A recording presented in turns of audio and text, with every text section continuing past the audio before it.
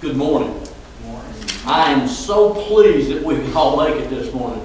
We've been really keeping an eye on the storm that's coming, and apparently the rain mixed with sleet could be here around noon today.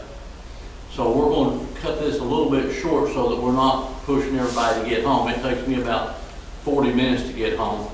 So we'll try to do that to prevent people from being on the highway. To update everybody, Calvin and Peggy come in a little late, so we're going to update them just a little bit on everybody.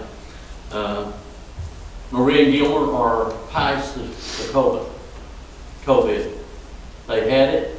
They've had an infusion at the hospital in Louisa, and after the infusion they improved greatly, and it looks like they're over the hump and on their way to being well again. Marie said they probably wouldn't be back until about March, though, because they want to make sure they get everything out of their system before they expose anybody else in any way whatsoever. Richard's not feeling good today. He's trying to stay away from everybody, so that's why I helped here. And he loves everybody. He wants to shake everybody's hand, hug everybody's neck, but he don't feel comfortable with doing that today. So let's kind of help him out with that. Of course, John's arthritis is still bothering him. Diane is doing better.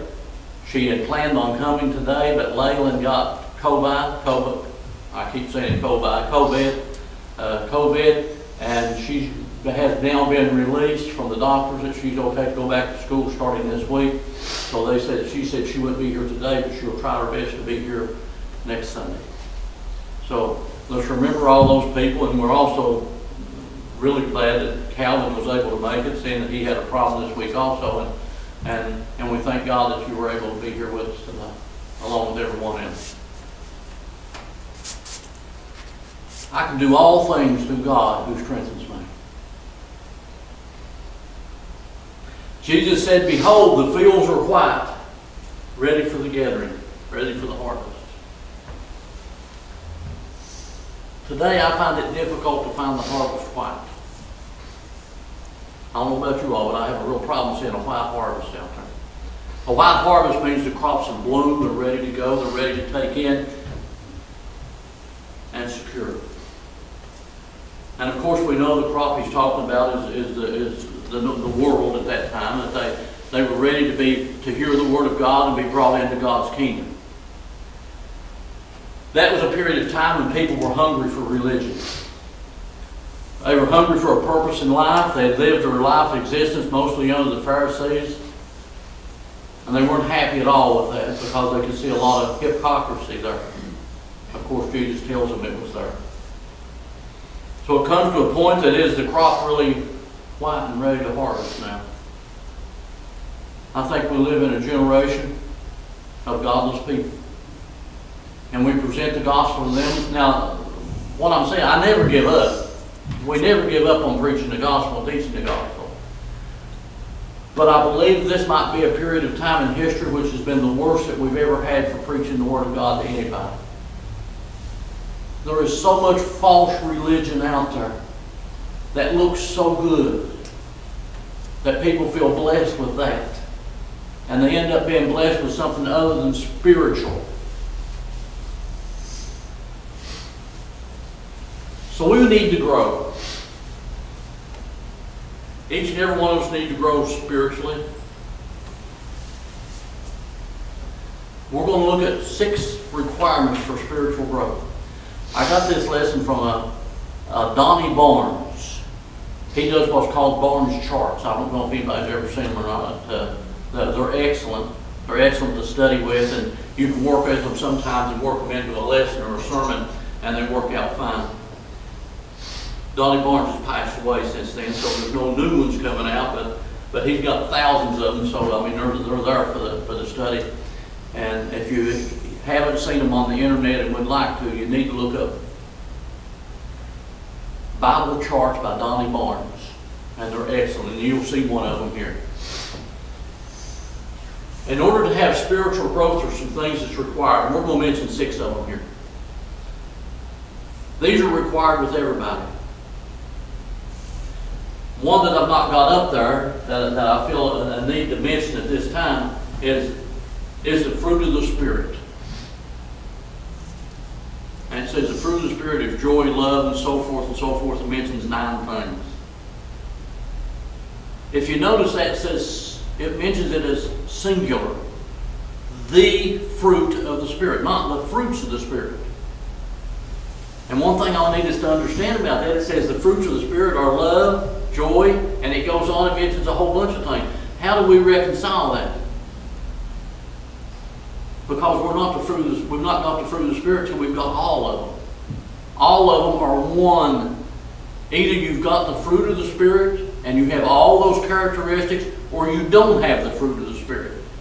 It's not 9 different things you try to collect and get. It's something that becomes a part of our life. It changes when we become a member of the body of Christ. Now let's look at these 6 requirements. The first one I want to mention is spiritual food. I find it difficult. I was a health teacher, and I believe in the nutritional value of food. I believe it's important to eat breakfast in the morning in order to get you a boost and get you started. I believe it's important to take in as many natural vitamins and minerals as you possibly can. What if you went a week without eating physical food? You'd be on the edge of starvation. But yet we got people that will go months without spiritual food. They'll go months without having any type of study of God's Word within themselves. So they have no spiritual food, so they begin to be malnourished. They don't have what they need.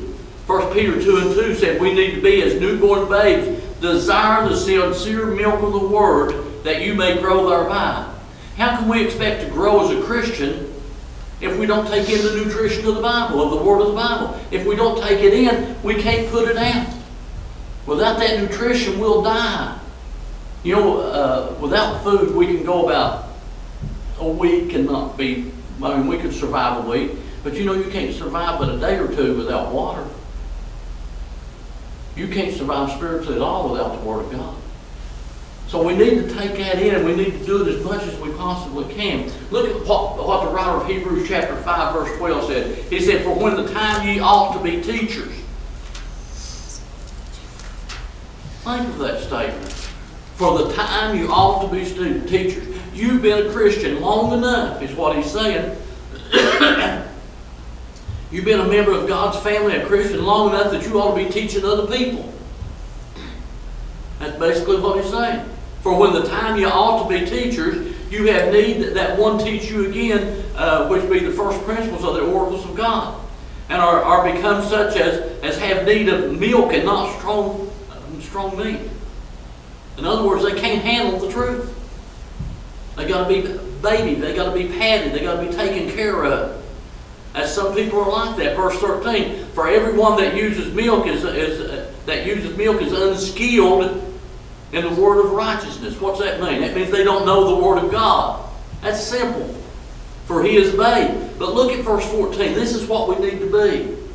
But strong meat belongs to them that are of full age. Now that don't mean 60 years old. That means they've studied the Word of God as they've come along and they've grown. They're of full age. Even those who by reason of use have their senses exercised to discern both good and evil. How do we discern both good and evil? We exercise the Word of God. We read the Word of God. We study the Word of God. And if you'll look here, nowhere does the Bible tell us to just read the Word of God. It tells us to study the Word of God, to meditate on the Word of God. That's what the Bible tells us to do. And if we don't get that spiritual food in our bodies, we're going to begin to fall apart. Too many people today spiritually are taking in junk food. And I really mean junk food.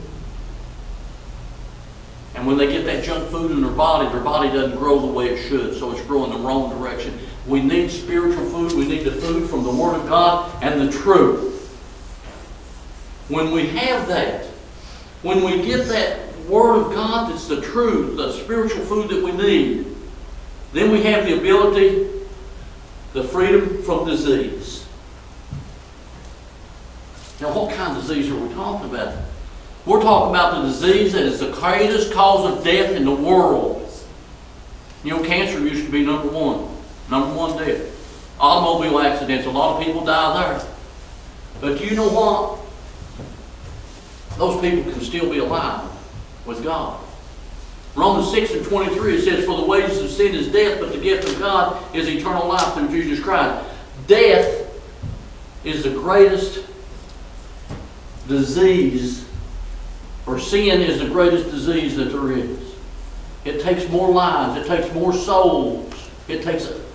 More souls go to hell than go to heaven. We already know that. We've read the Bible. We know what it says. So we have to figure out the way what we have to get out of our lives in order that this disease doesn't destroy us. One is a disease of neglect.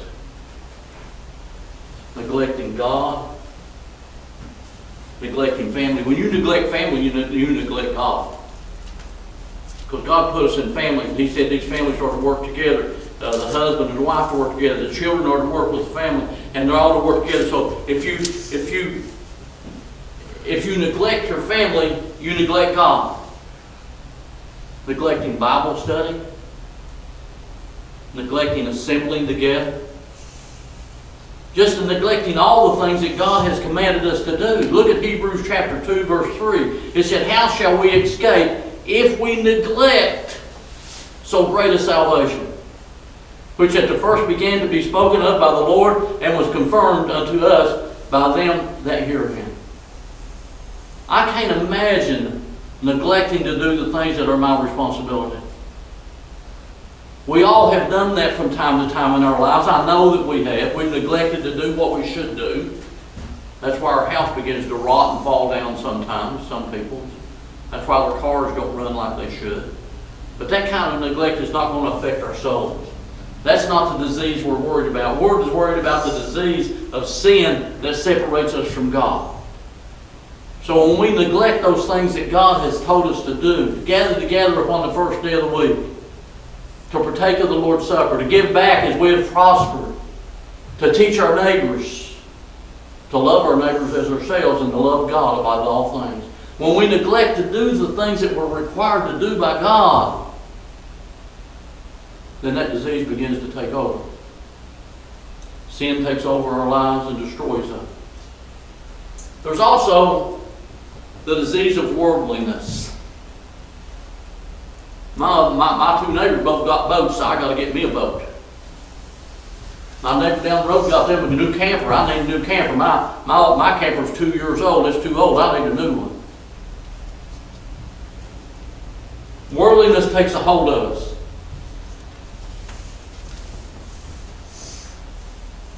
I truly believe this, that it can be one of the worst things in your life. And that's the TV. That's the internet. They can be prosperous to us. They can help us. They can help us to understand what's going on in the world. They can help us to find the internet's got some of the best Bible study tools you could ever find in your life. But it's got some of the filthiest stuff on it to destroy your life. And people see this and then they want it. They want that, what everybody else has got. They don't want anybody to be ahead of them. 1 John 2:15, "Love not the world, neither the things in the world. If any man love the world, the love of the Father is not in him." Now what that means, it doesn't mean you can't want things in the world. It says when you put the world ahead of God. That's what it's talking about. If any man loves the world, the love of the Father is not in him. You can't love both. You can't serve God and mammon both. You have to choose between them. Satan will take any part of you want. Any part of your life that you'll give to Satan, Satan will grab it right now and take care of it. He'll want it. God won't accept not anything less than all of it. Satan will take anything. God has to have everything.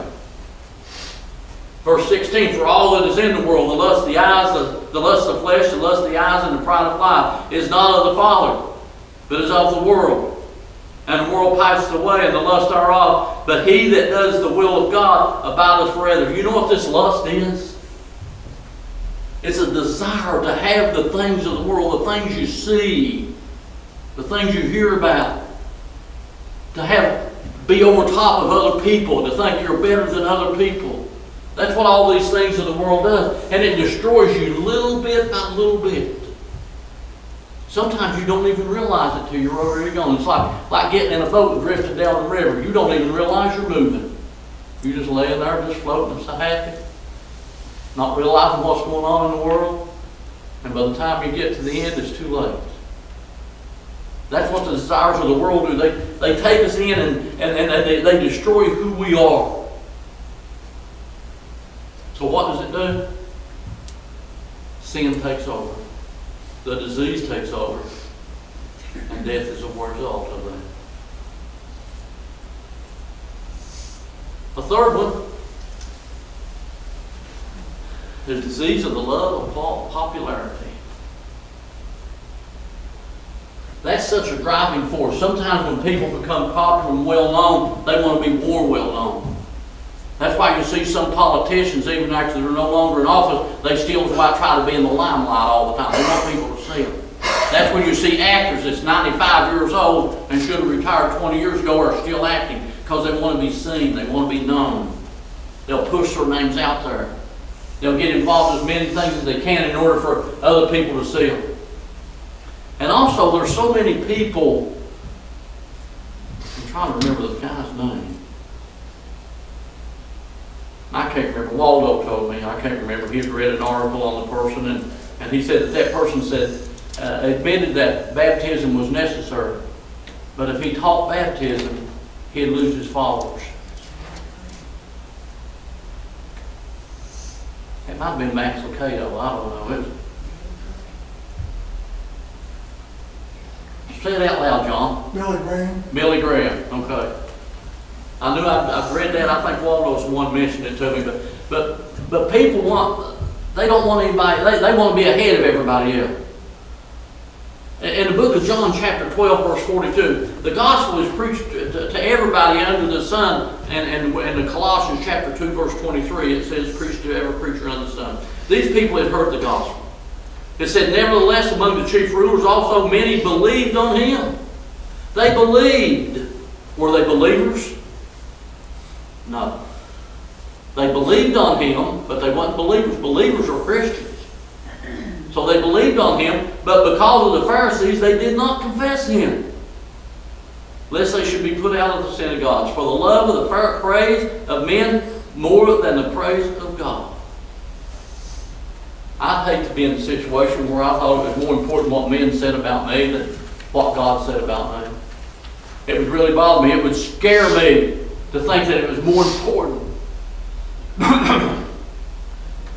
The Bible teaches that preachers preach for God.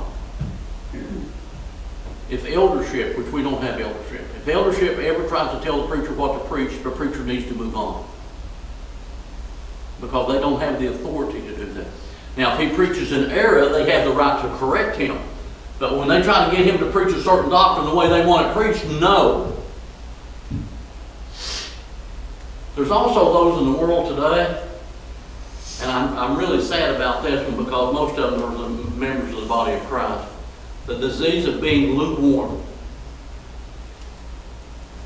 That's okay. I can accept that. We'll do that. I know the Bible says we're not supposed to do that, but we'll do it. It's okay. Oh, I'll go to church next month. I don't need to be in any rush. I've been there last month, so I can wait till next month to go again. Oh, besides that, I know all I need to know about the Bible. I don't even need to study it anymore. It's every bit up here. I've got it all. Man, God's got it all worked out. Revelation chapter 3, verse 15 through 17. Jesus said, I know thy works, and thou art neither hot nor cold. I would that thou wert cold or hot.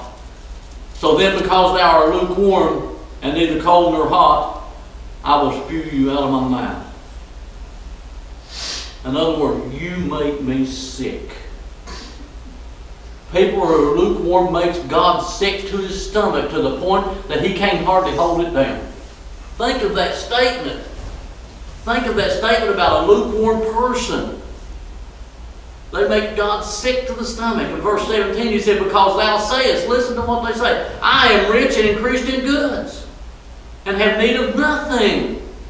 And knowest thou not that thou art wretched and miserable and poor and blind and naked? All of that being spiritually. They're spiritually wretched. They're spiritually miserable, spiritually poor, blind, and spiritually naked. And they don't even realize it. Because their head's so high in the cloud, they don't worry about it. They've got what they need.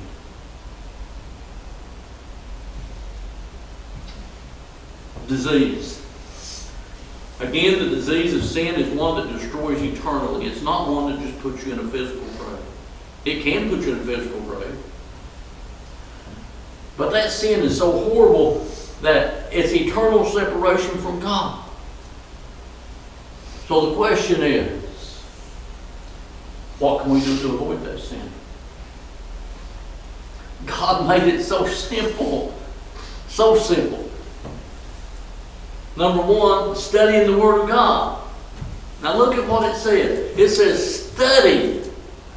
Don't read. Don't just read. Study. Don't put your Bible where everybody can see it just to make them think you read it. Study it. And that's what we have to do. We can't be approved of God if we don't study. Study to show thyself approved unto God. A workman that needeth not to be ashamed, rightly dividing the word of truth. This scripture, I guess, has been my most favorite scripture since I can remember. You cannot determine the word of truth if you don't study. How many times have you read the Bible, read a section of the Bible, you read it, you get it down pat in your head, and you got it made. You know the answer. You go back next week and read it again, you say, oh, I looked at that wrong. That didn't mean that. That means this. That's why you have to study.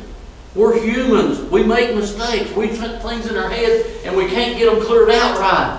So we need to go back and study the Word of God again. And continually study the Word of God. Never give up. Never determine that you know enough about anything in the Bible to not study it anymore. It wouldn't hurt us to have a sermon on baptism every month. We'd learn more. We'd understand more.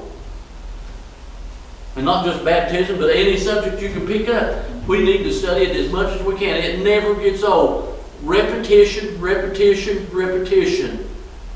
And we know more about God's Word than we ever would before. We also need to exercise. Exercise means to use the Word of God. To use it by spreading it to other people. To use it to direct your own life.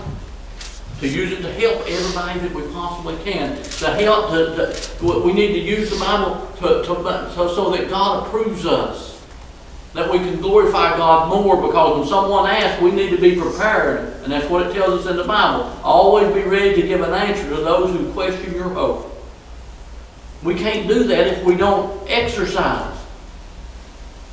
It's just like it's like in the physical world. If you don't exercise, what happens to your muscles? They get weak. So what happens to our soul if we don't exercise the Word of God? We get weak. So exercise is important. Another thing. I didn't have that up there, did I? Did you get that down, Peggy? Okay. Is a proper environment.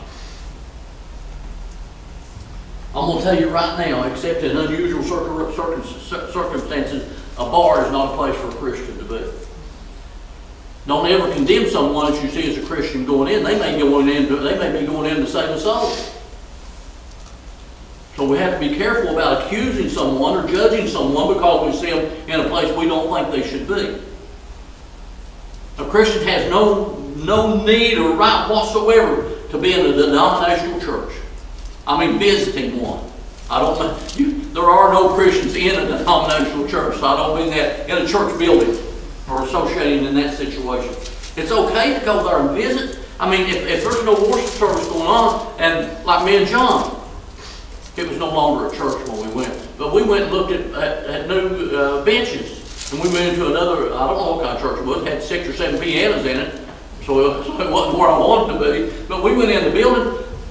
If someone saw me and John go in there and knew we were preachers, it was a church of Christ, they may condemn us for that. They shouldn't, but they might. So the right environment's important. The people that you associate with are so important. Now don't think I'm saying we need to pull ourselves away from the world like a monk and not associate with people. We can't convert the world if we don't associate with the world. But look what Paul wrote. Be not deceived. Evil communication corrupts good manners. Evil communication means an evil lifestyle. Corrupts good manners. That means the way we live our lives. The way we live our lives. If we go around someone that is constantly throwing out foul language, it's going in. It's going to come out sometime. And probably at the wrong time. Well, if it comes out at all, it's the wrong time. So we need to be in the proper environment. This is the proper environment. In a home that's loving and kind is a proper environment. I got a thing I wanted. I wish I had it. I'll send you one, John. Anybody's got an email, Facebook, I can send it to you. I think it was my cousin, Colette, my sister-in-law. She put pictures up on the internet, Facebook. And it shows this man with a cell phone in his hand, and his 2 kids are here, and they're ghost-like. You can't hardly see them. They're faded away. And it shows 4 or 5 pictures of people like that. People, 3 kids in a room, 2 of them on a cell phone, the other one standing there, and they're almost faded away.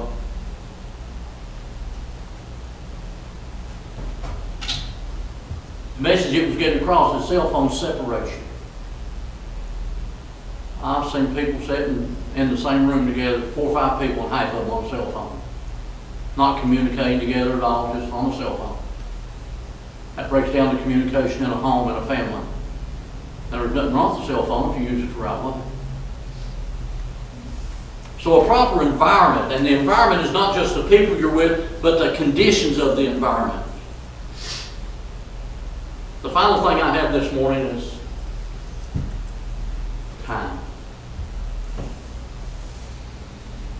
For some reason or other, we get in our minds that we've got all the time in the world. The Bible says today is the day of salvation. Now is the time. There's no time like the present to do the right thing in your life. But time is the thing we can't ever give up on. Romans chapter 13, verse 11. And that now, knowing the time. And again, like I said, in this time in the world, it seems like there's more, people are farther from God than they ever have been. So let's know that time. We're at a time of heathens, for people who are anti-God. And that, knowing the time, that now it is high time to awake out of sleep. For now is our salvation nearer than when we believe. It's important that we do everything that we can to avoid the greatest disease in the world, and that's sin. And we have to put forth an effort for that. We have to study. We have to exercise. We have to be in the right frame of mind. We have to be in the right places. And we have to take advantage of every opportunity we can.